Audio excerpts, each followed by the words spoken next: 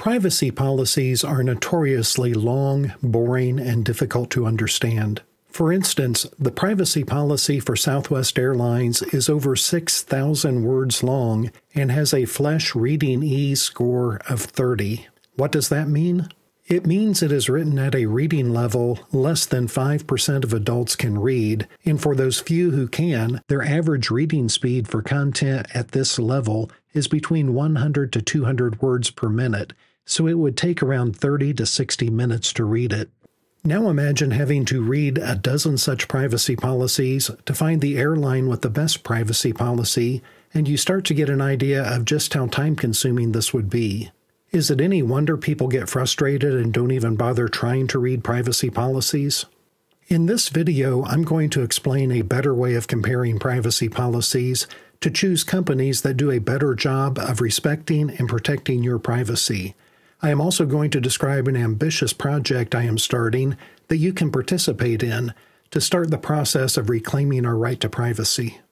I am Dr. John Padfield. I'm a business professor and a former Indiana state representative, and this is Business Reform, where we discuss issues at the intersection of business, technology, and society. I've read numerous comments on my recent privacy videos asking variations of one fundamental question: what can we do? That is a great question, and here is my 4-step plan of action to help everyone start reclaiming their right to privacy.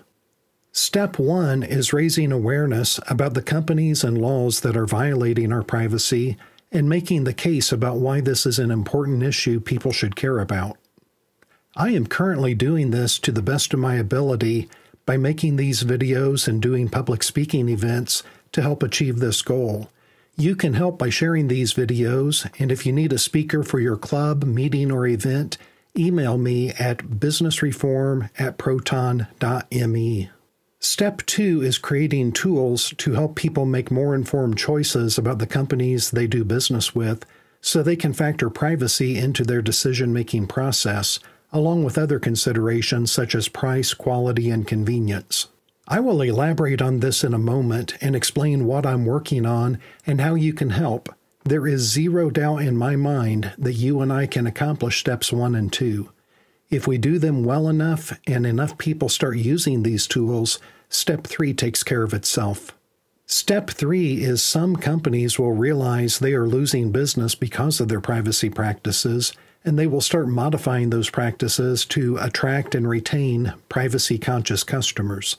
Today, companies sell our data because not enough people are paying attention to what those companies are doing.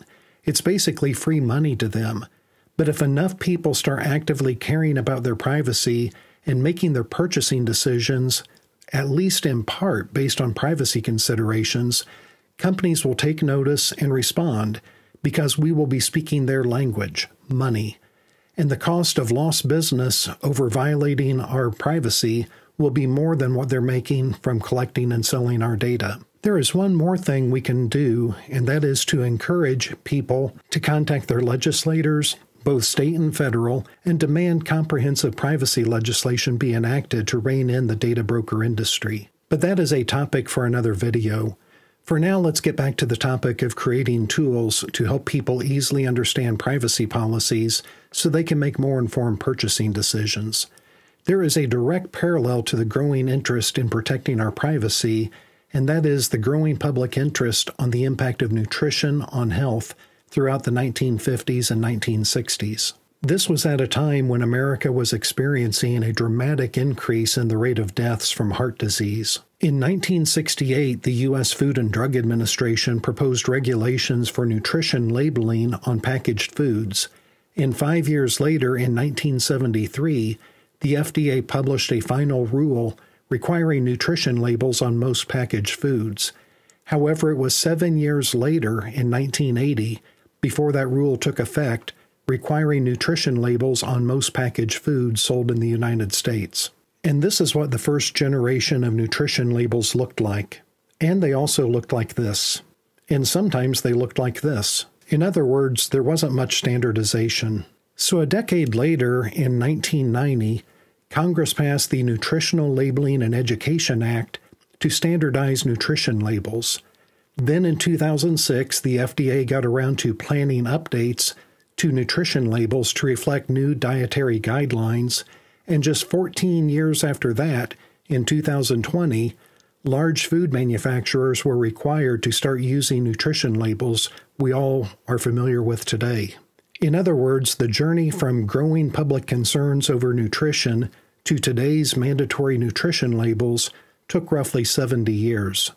Would love to see Congress require nutrition label style summaries included in all privacy policies. I really don't want to wait 70 years for that to happen.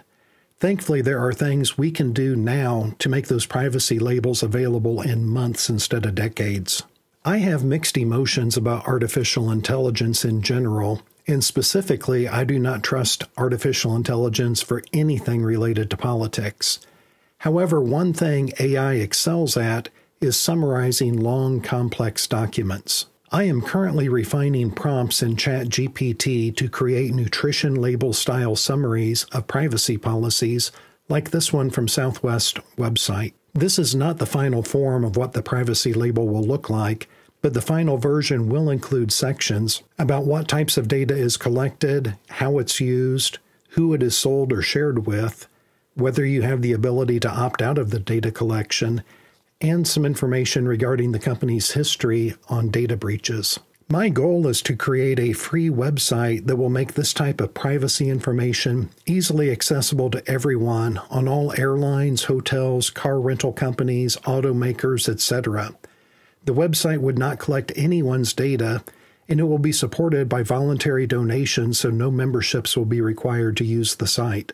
This is a very ambitious project, and I am looking for people who are interested in collaborating with me to define exactly what the privacy label should include and how to organize the website to make it easy for people to find and compare privacy information.